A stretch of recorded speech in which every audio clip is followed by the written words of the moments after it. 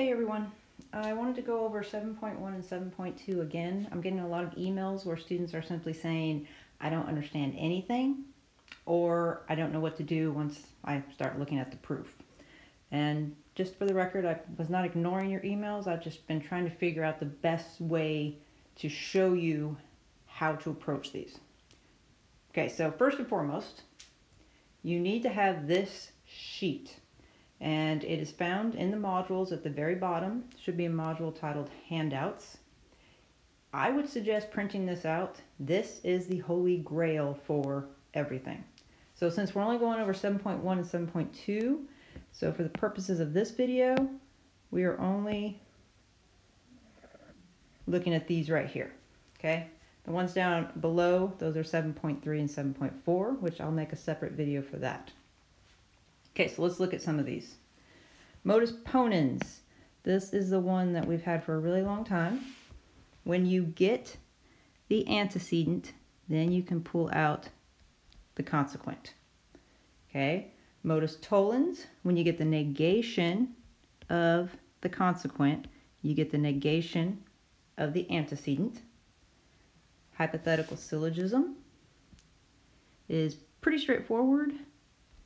The Q's kind of cancel each other out, and then you want to drop these down.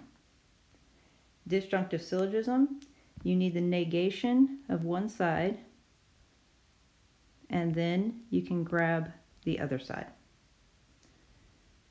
Constructive dilemma is a little bit more tricky, but this is all about a pattern. So first of all, it does absolutely have to be a horseshoe, has to be a horseshoe, has to be a dot. When you get P or R, which is what they gave us right here, then you can get Q or S. Simplification, I'm noticing a lot of you are simplifying when you really shouldn't be simplifying. We have to have the main operator be the dot. Okay, so if you have something like this, you cannot simplify, because in this case, your main operator is a horseshoe. You have to get this on a line by itself, where it's just like that, then you can simplify, okay? Conjunction, whenever you have anything on a line and another line, you can conjunct them, and the main operator must be a dot. And addition, you can add anything you want, but be certain it's actually a wedge. Okay, so that's just a little bit of review real fast. What I've done here is I put some problems, and what I want to do is I want to go over these with you, but I don't necessarily want to solve them the traditional way. I want you to just, I want you to think the same way I think when I look at these problems, okay? So when I'm looking at this, first of all, I'm seeing a whole lot of horseshoes. And the first thing I'm noticing is this right here and this right there. They line up perfect. So what I want to do is right away, I want to get that L because of 2 and 3 modus ponens. And if you need a refresher, pull out your piece of paper. Let's get rid of some of this here. And you'll see we are using this one right here. I have this right here on one line. I have the antecedent. That way I get to pull out the consequent. Okay? And that should be one that you see right away. Okay, so now I have an L here. So let's see, what is another one that just stands out to me? Well, the other one is right here. So I have the antecedent on a line by itself. So that way I get to pull out the consequent. So I'm going to end up with M or L to R, and this time it's 1 and 2 modus ponens. Okay, so now I'm in a situation right down here where I have as a main operator a wedge.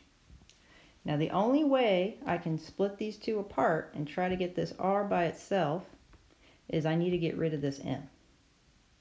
The only way that's going to work is if I have a not M. So it'll end up looking like this.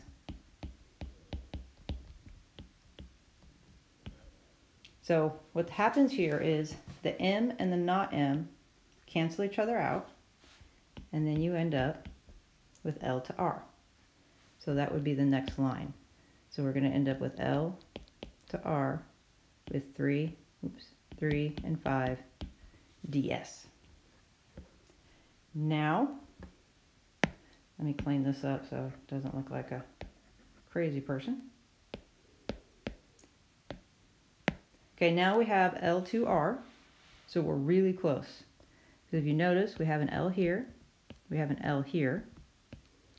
So now we get our R by 4 and 6 modus ponens.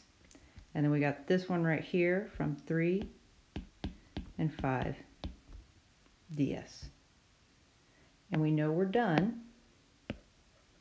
because these line up perfect. So for this one, it was just a lot of modus ponens and ds. Okay, so let's look at this one. So we need not z. Okay, so we look over here and we see, oh, we have a z right here, but it's not a negation. So the odds are I'm going to have to negate this somehow, but we're not there yet. We're just thinking things through right now.